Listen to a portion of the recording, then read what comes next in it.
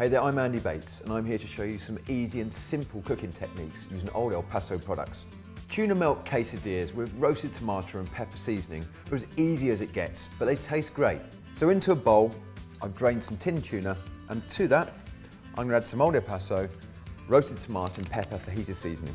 Then some mayonnaise, and then some old El Paso, thick and chunky salsa. And then gently give a good stir to combine.